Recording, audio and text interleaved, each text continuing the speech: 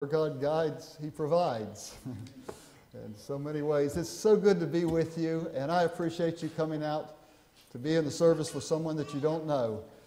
And I had the opportunity of meeting the Turners back a few months ago, and we'd never met them before, but you know, it's not hard to get acquainted with God's family. And so I'm looking forward to getting to know you all, and so glad my wife was able to come and be able to share her with you all for a few days, and just trusting God will help us to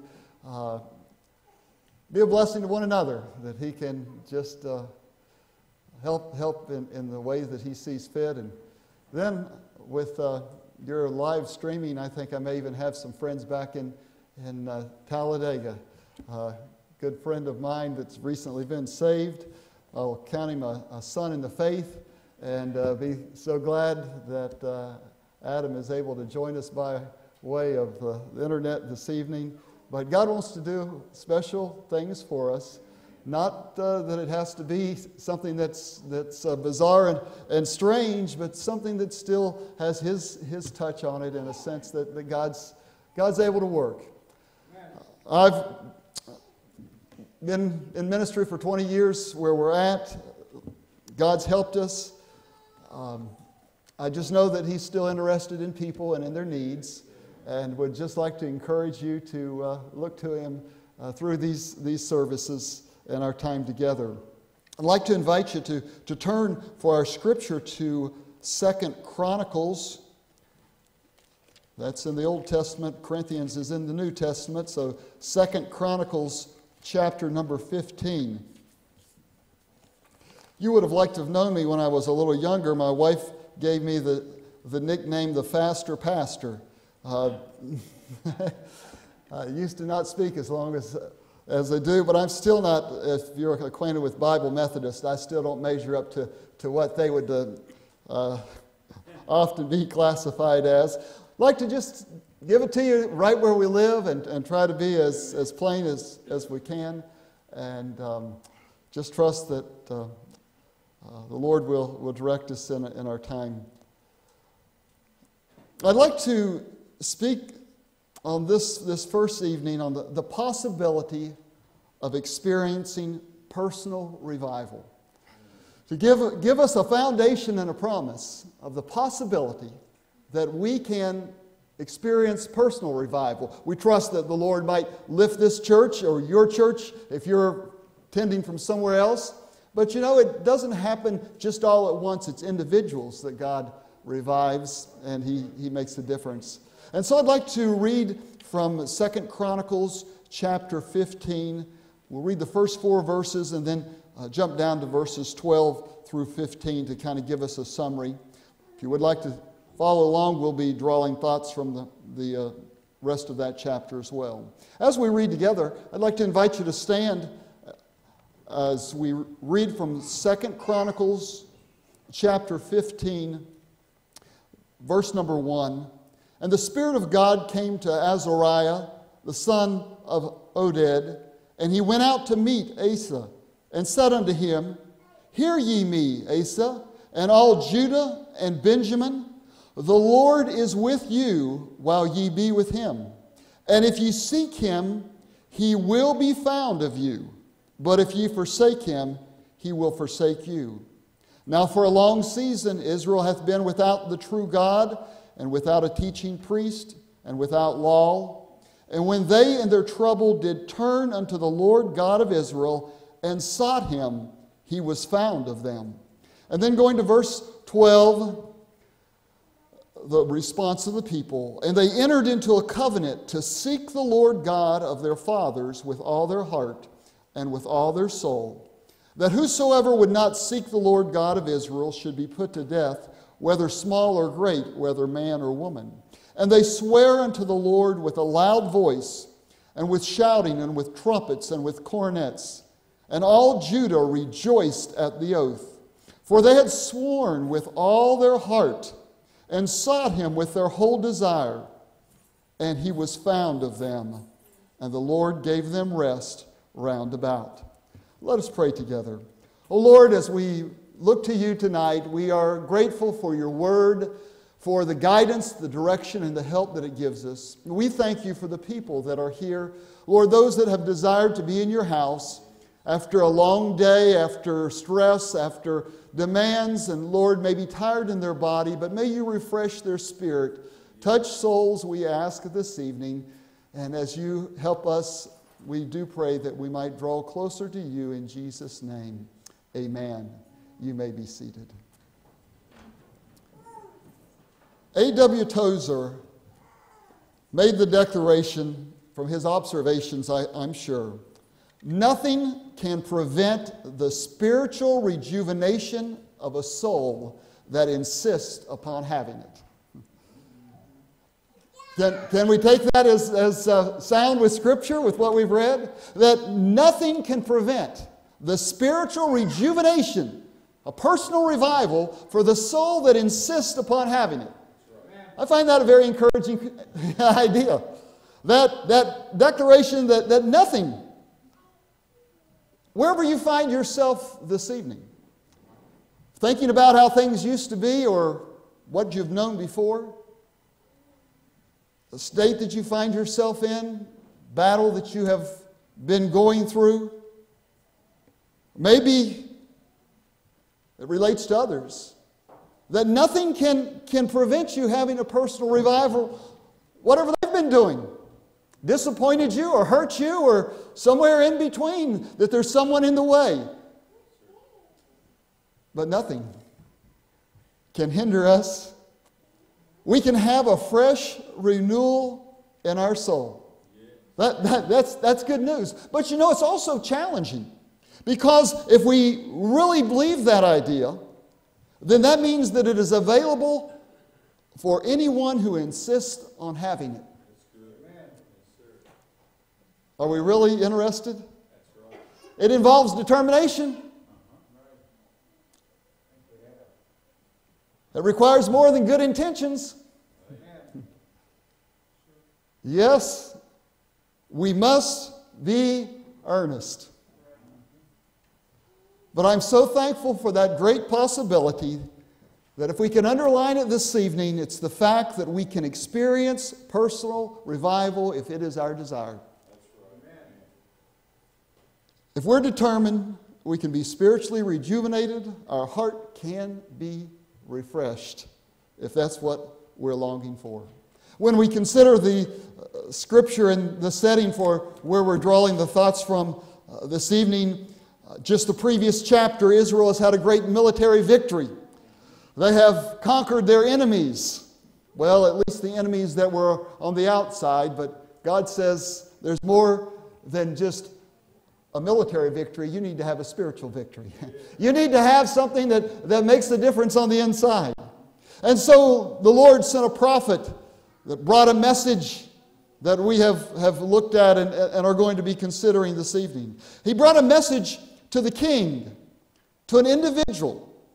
Now he also shared it with the nation, but I don't want us to somehow miss the idea that it's an individual promise before it becomes a national promise. It's an individual promise before it becomes a church reality. That each of us must know what God has for us, that we're in line with His Word, that we're up to date in our walk with Him. And as the prophet spoke, he gave this simple principle that those who seek Him will find Him. The declaration that James repeats it in chapter 4 and verse 8 of his book, draw nigh unto me and I'll draw nigh unto you. It's one of God's foundational guidelines, one of the truths that He impresses upon us. You're wondering, is it possible? Absolutely. Because He says, you can be sure that if you're seeking me, you're going to find me. If you're drawing nigh unto me, I'm going to respond. But then there's also the warning that if we should forsake Him, He will forsake us. So it puts us in the balance that we're going to either draw closer to God during these meetings, we're going to seek Him and find Him, or if we fail to, if we forsake Him, if we back up, the space grows wider between us. And so we're really not left with the option of saying, I think I'll just not decide.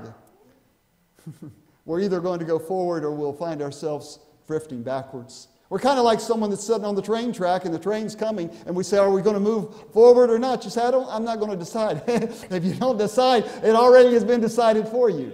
We're going to move forward or else we'll find ourselves going back. You know, there's God's part and there's our part in a personal revival. And I'd like to emphasize that it all begins with God. When I was initially considering that text, it says, if you seek Him, He'll be found. And James, he says, draw nigh and He'll draw nigh to you. It sounds like it begins with us, but no, it started with the prophet who brought the message. It always begins with God. There's God's part and there's our part. God stirs our heart, and then we must respond. God gives promises, and then we must pursue them. We seek, and He responds. We have a longing, and He satisfies it. We think that sometimes it started with us. We decided to start seeking God. We wanted to be a better person, or we wanted something to happen. But you know where that longing comes from? It's that grace of God that goes ahead. That prevenient grace, that fact that He's working. And I want to just emphasize that as we're talking about that great possibility of a personal revival, I'm not beginning at the place that you've got to try harder and you've got to work and that it's all up to you. No, it starts first of all, has God been speaking to you? Has He been doing His work, the Holy Spirit that draws us? God in His own way that reminds us of the possibilities of what we've known? Something that just we find a longing. We recognize that there's something that it's not as it ought to be. Amen. That's God doing His part. You know, it falls into sort of two sides, and the first is we can't do God's part, and He won't do our part. It starts with Him, but then He has the responsibility laid upon us as to our response. When we believe that God is interested in our spiritual advancement, that He invites us to seek Him, that He promises to respond, that it's God's will to renew our heart, then we can expect a personal revival, personal renewal, if that's our desire. But we must take responsibility for the condition of our soul. And that's what the large part of the Scripture here is emphasizing. God's part is that He sent the messenger. I'd like to spend the rest of our time with the fact that if we seek Him, He will be found. How assuring it is to know that regardless of what the preacher's like or who comes or who doesn't come or whatever else is happening, He says that if you seek Him, He will be found. You know, seeking involves a desire. I can drive a little ways from my house towards Pell City and pull in a parking lot and sit there and read. Oh, I've read books on my Kindle and done all sorts of things. Meanwhile, my wife jumps out and she's inside. She's in the thrift store looking for those bargains. She has a desire, and she's seeking for them up and down the rows, behind. I could walk through there and never find it, but we bring home bags of good deals, things we need, things that add to the decoration in the house. And how can we afford all the things we have? It's because I have such a good shopper for a wife. She is interested in those good deals. Seeking involves a desire. The reason that we don't find them, I don't find them, is I really don't have a desire to comb through all of those things, and I wouldn't know what I'm looking for if it happened to jump up and to holler at me. It's just not there. And in the same sense that if we seek Him, it involves a desire. The more that we want something, the more that it means to us, the longer you'll search for it. That's right. You say, I lost my pencil. Well, I don't see it under the floor, whatever, I'll go get another one. It didn't mean that much to us. We don't care. I misplaced my keys. Well, let's tear the house apart. I need them. I'm going to look today. I'm going to go to sleep. I'm going to think about it. I'll wake up and remember another place. And what about that coat? And were they outside? They mean something. And we are seeking with a desire because we want them. And you'll search longer for something when you really want it. We must long for God's best. For if you are spiritually content, you will not be seeking. Amen. There are people that are satisfied with forms. I put money in the offering.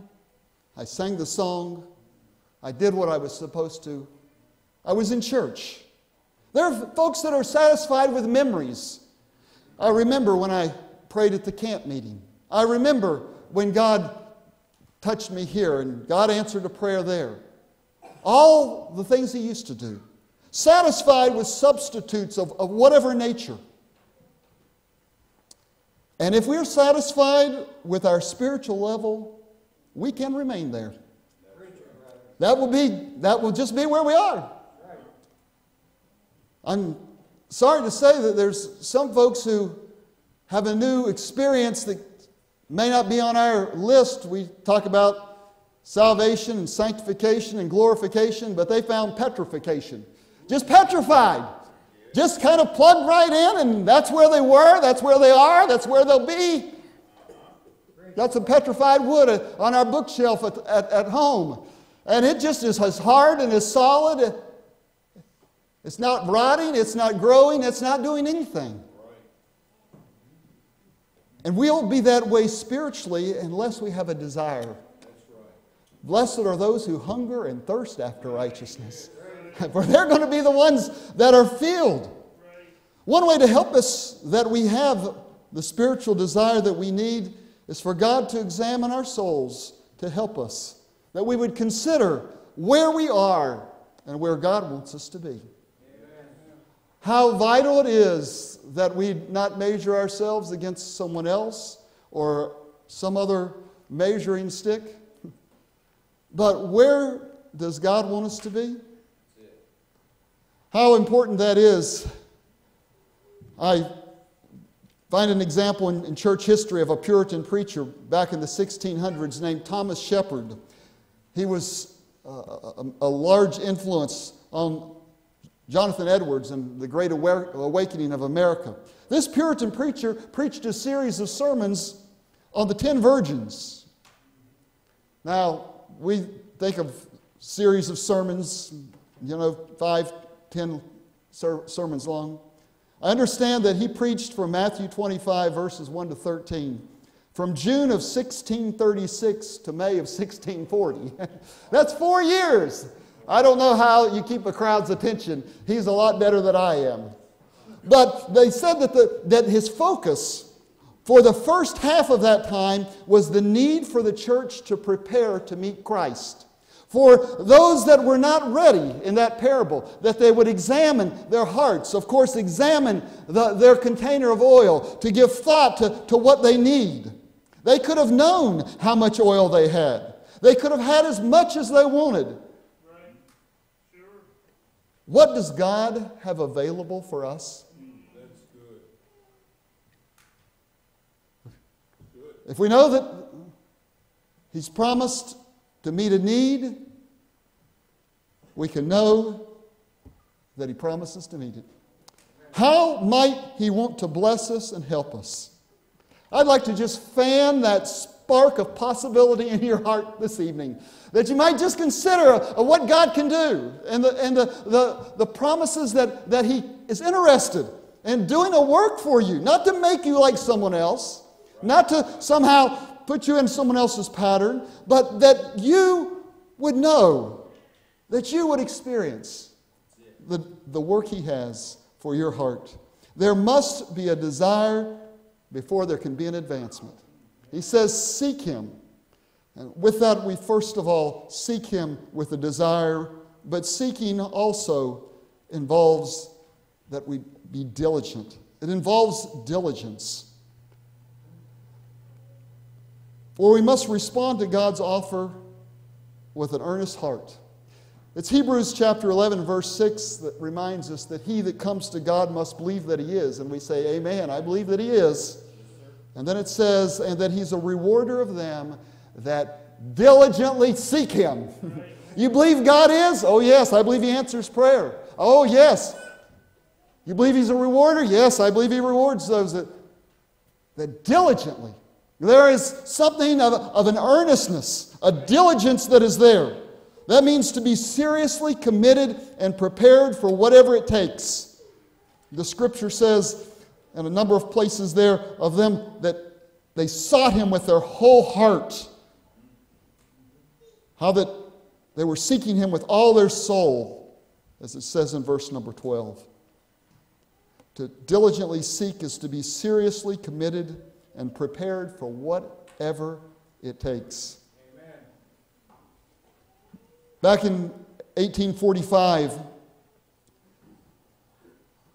the British, still exploring in the area of Canada, decided to send a couple ships to look for that passage that they hoped was there, the Northwest Passage.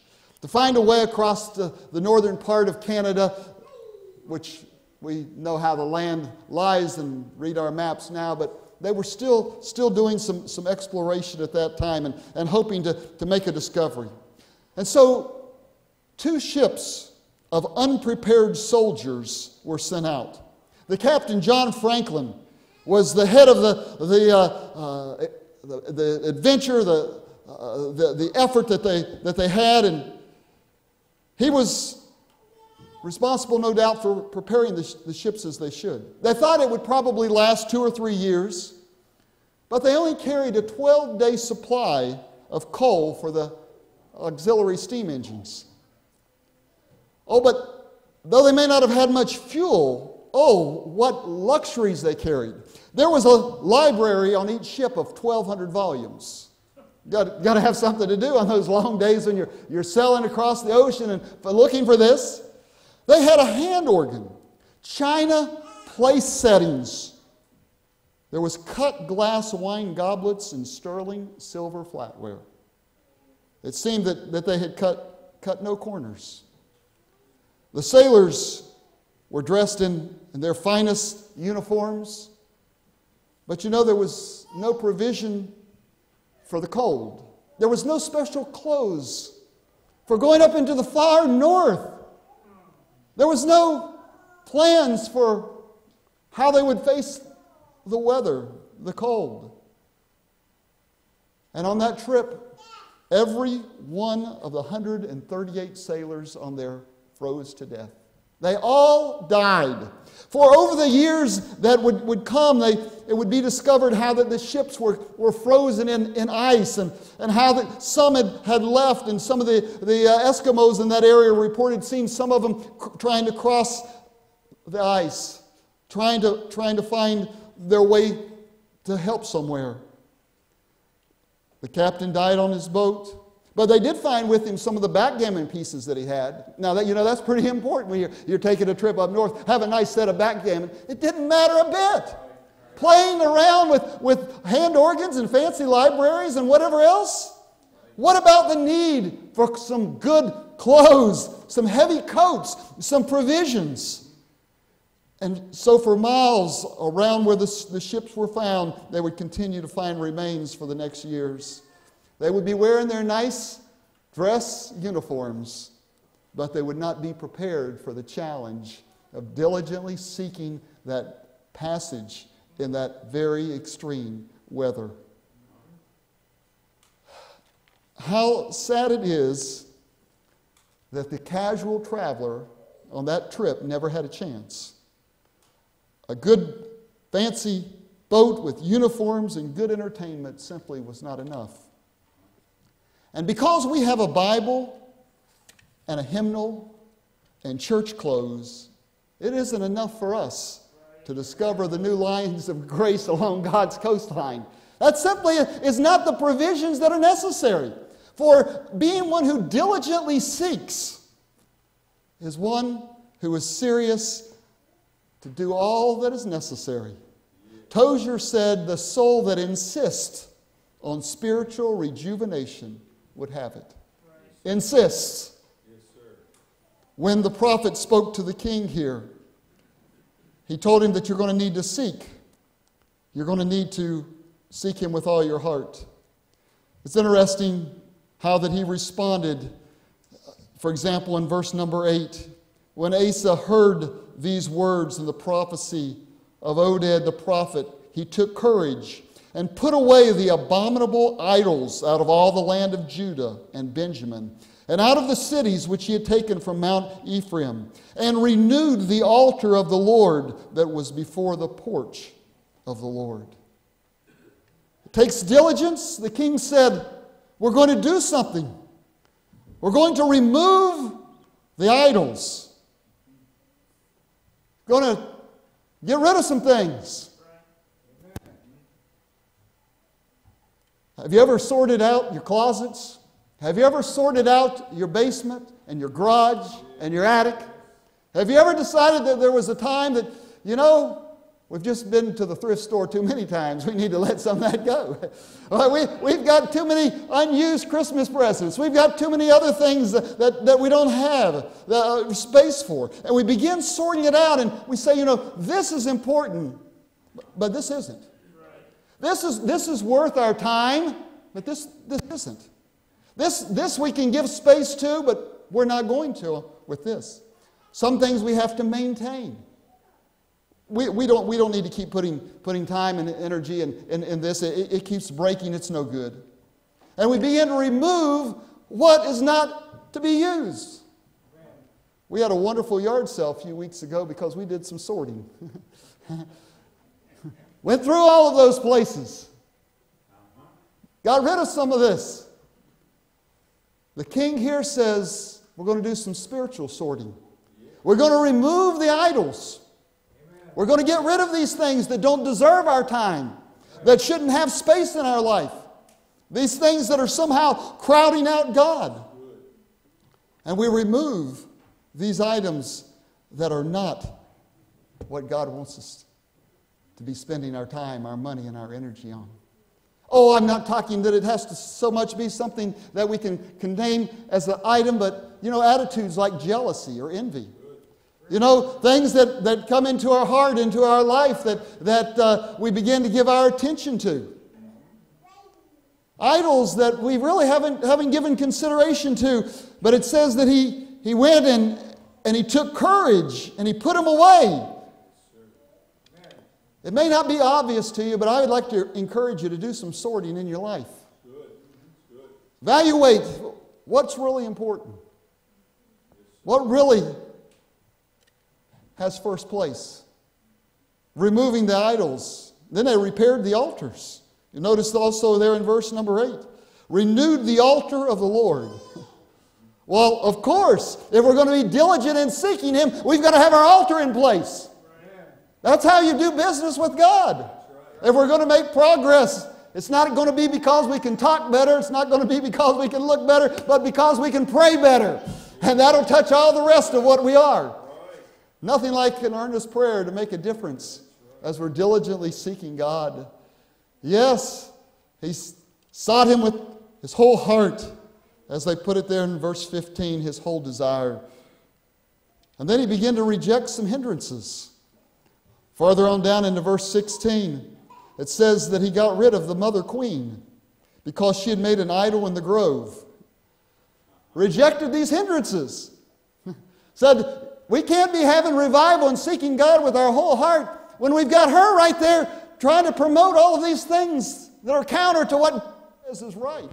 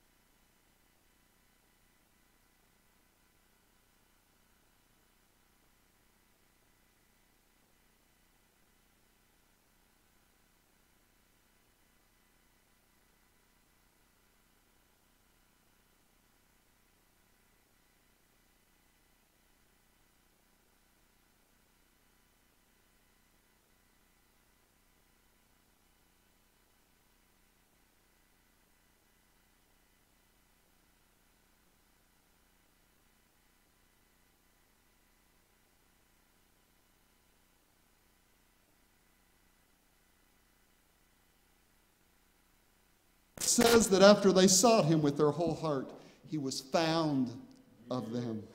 He was found. The promise was given when we started. When we come down to the conclusion, it was true. God's word was what it said. He didn't simply just put out a hope and a promise and we make a swipe at it and say, oh, it just wasn't so this time. But those that seek God and desire him, those who seek God with diligence, have the assurance that they'll find him, the promise that he will be there. If your heart is hungry and your soul is not quite satisfied, I want you to know that you can have a personal revival. It doesn't have to involve special speakers or scheduled services. Those are wonderful aids. But rather it's the result of earnestly seeking him. It's saying that I'm not going to accept a level of mediocrity as my spiritual level. I'm not going to say that's just how it is. But rather I'm going to draw near to God and know of his refreshing touch. I found a short prayer that Jonathan Edwards supposedly prayed, no doubt had it written in his personal writings. He said, resolved that all men would live for the glory of God. Resolved second, that if nobody else does, I will. Amen. That's the whole prayer. You know, I trust that we all live for the glory of God, but we can still say I'm going to be responsible for myself, and I'm resolved that if no one else does, I will.